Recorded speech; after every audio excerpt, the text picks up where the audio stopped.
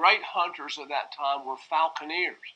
And these two portrayals of the dogs, they actually should be hawks or falcons that are hunting with Orion. They are his companions. He had two hawks that was hunting with him rather than two dogs hunting rabbits. These are two hawks hunting serpents.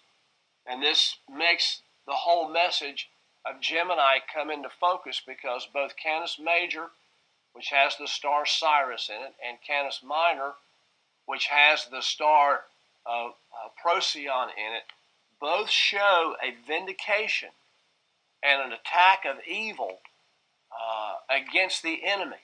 So I thought that was really interesting. Also, it's given that there's two dogs. Again, that made me think of maybe the two witnesses, but then also the pairs of the 144,000 helping to, attack evil. And so that was really cool.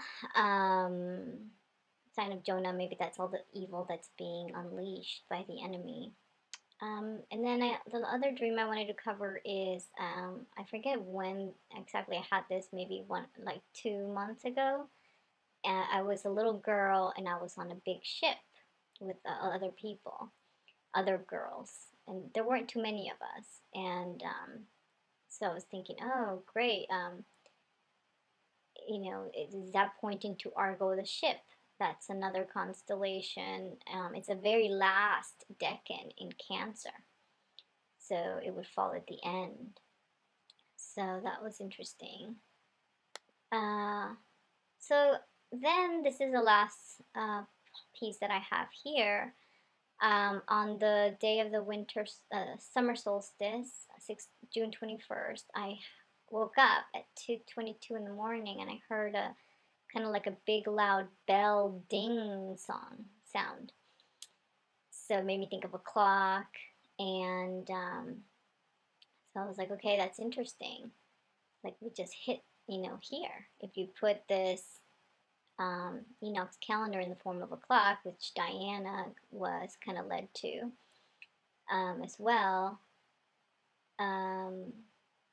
then, we just hit 3 o'clock. God's Gift also has a video where she was given 3:30, 4:40, and then I think she was also given the word clock. So if we look at what's 3:30, when the long hand reaches over here, the short hand's going to be here. That's leading us to the middle of Gemini, which is early July. And that's where we get this the Canis Major, which is the one that has the star, the brightest star in the sky. The prince is coming. And that's, when I saw that whale dog, I was on a date. So I take that as an appointed time. So I'm on high watch for this time frame here. And also 4:40. If you put 4:40, would be past the midpoint here for 4:30. So 4:40 would be over here. That would be the last decan, which would be the ship. So is like all the action going to happen from that time? It's possible. I mean, we're already here. So, to get to the middle part here, when we see this guy, is very, very soon. It's just a matter of days. So I'm extremely excited about that. Another confirmation about this is when I was on vacation just last month, I booked nothing. My husband booked everything. And we ended up staying at the Wagner Hotel. Well, guess which composer composed the Wedding March? That one. It was Wagner. We stayed in room 320. That was assigned to us. And the artwork was of these two shepherd ladies. So it looked kind of like that. It was two young girls and lots of little shepherds. I thought that was really cute.